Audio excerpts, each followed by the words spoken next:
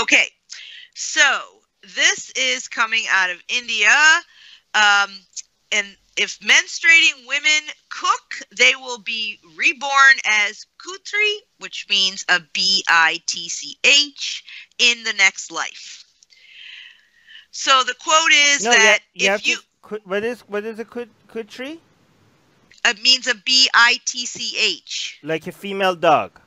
Yep. I'm assuming that's the case. Yeah, okay. Yep, it does mean that. Okay. So, and then it says, if you eat food prepared by a menstruating woman even once, your next avatar will be a balad, which is an ox. Am I correct in pronouncing that? I'm not sure. Menstruating women who cooks food for her husband will be reborn as a female dog. These are the preachings of Swami Krushnaswarup Dasji. Sorry if I'm murdering this name. Of I can't say it. Swaminarayan. Should I say it? Mm-hmm. Yes, you say it. Okay, so these are the preachings of Swami Krushnaswarup Dasji of Swaminarayan Bhuj Mandir, which is Narayan Dev Ji. Okay. Yeah. Is this Hinduism or like just like... It is Hinduism. It is totally Hinduism. Totally so Hinduism. apparently he runs the Bhuj Institute, and this comment is following on the heels of a video or all kinds of consternation about 68 hostellers, girls who were going to the school, were forced to strip for a menses check. Menstruating females are barred from entering temples and the kitchen. So yeah, and he is saying also, like, men need to learn how to cook, because if they don't cook for themselves, they'll be forced to eat rotis from the filthy hands of these menstruating women. So that was also another point that he was making, that before you get married, men, you need to learn how to cook. It sounds a bit, I don't know.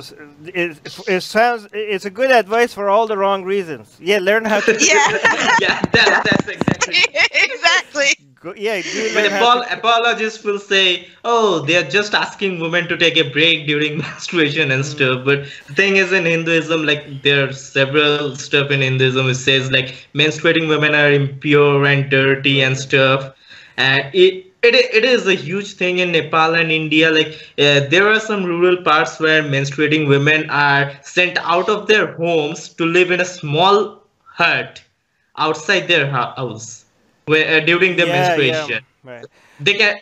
We have covered some news stuff like that. A whole bunch of Hindus are going to try to twist this as like pro-woman. Like, we're telling them to take a break. Yeah. Like, imagine this. Like, don't cook. Go take a break because you're a dirty, filthy creature. We don't want your impurity to disgusting. You're gonna be born as a female dog if you cook. But this is just, we're being nice to you. We're just telling you to take a break. Yeah, like, you're very pro-woman. It's self-care.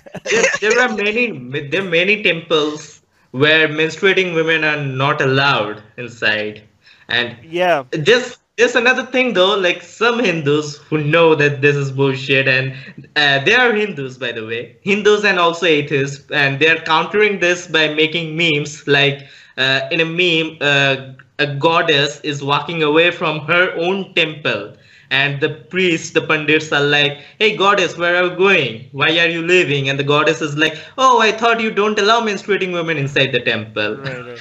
Oh, good. No, I saw some memes by some atheists from India. They were taking pictures of their dogs, and they were like, "Oh, look at them! They clearly have been they're in their past life. These are women that they like cooked when they were menstruating in their past life. Look how disappointed they are. Look at their sadness."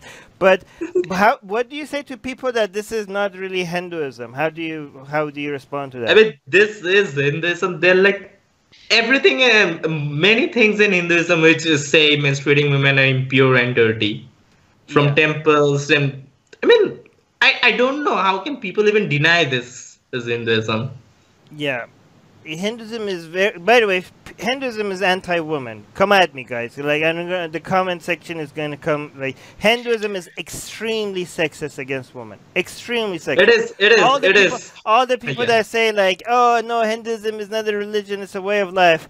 Okay, fine. Even if it's not a religion, if it's a way of life, it's a very crappy way of life. Okay, but I don't care what you want to call it. It is a religion, by the way. But even if you don't want to call it a religion, just calling it a way of life doesn't mean it. It is a messed up way of life. So it's Nazism. It's a way. It's not a religion. It's a way of life. Like what? So is that your defense? So, I mean, some people will come at you with some kind of pro-women texts from Hinduism, but there are many contradictions to those texts because Hinduism has way too many contradictions because of the vast number of texts and all. Right. Bhuj is saying, will the man be cooking just for himself? I guess that's it. Oh, maybe no. Are they going to be cooking for the wife as well, or just for themselves? I don't know. I think they.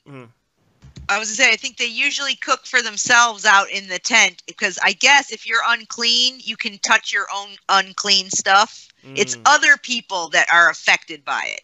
At least that's what I seem to understand. The top comment by Zoe is saying, sounds like a great excuse for us girls to put our feet up for a week, if you ask me.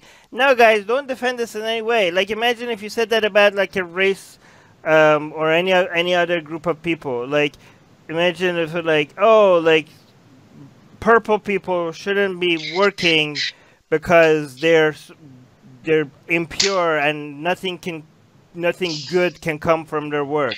And like, what are you gonna say? Like, oh, that's great, so we can just relax and you guys have to pay for it. No, like, don't try to spin this in any positive way. This is disgusting. This is sexist. Like, yeah. So Ken is saying, well, that's obviously not true. My mom never cooked, but she was still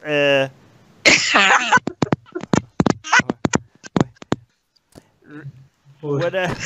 It made me laugh.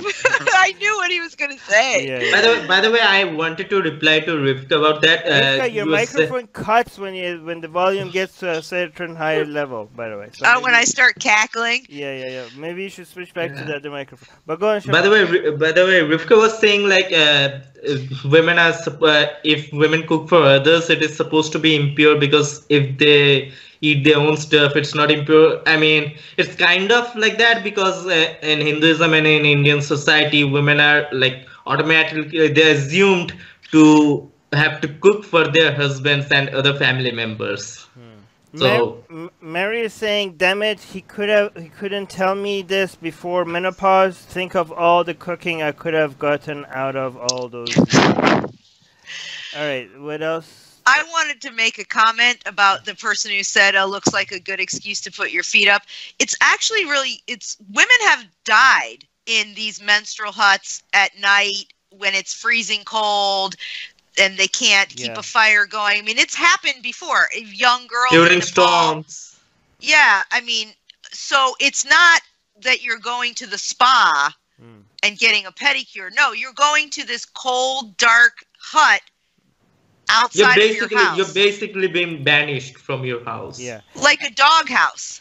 And and this only happens in Hindu areas, by the way, right? Like, don't tell me this is not Hinduism. Like, it's not just India. In other countries where Hinduism also exists, right? Nepal is a good one. Yeah. Like, we see like women dying outside in the cold, or like some of them got burned in the huts outside because of the huts thing is more of a problem in Nepal than India. Right, but it is this whole woman being disgusting and impure, spiritually impure when they are menstruating. This is definitely a Hindu. I mean, other religions have this too, but Hinduism really focuses on this more than other religions, right? So again, just remember, like, people that defend Hinduism, and they're like, oh, it's just a philosophical thing or way of life.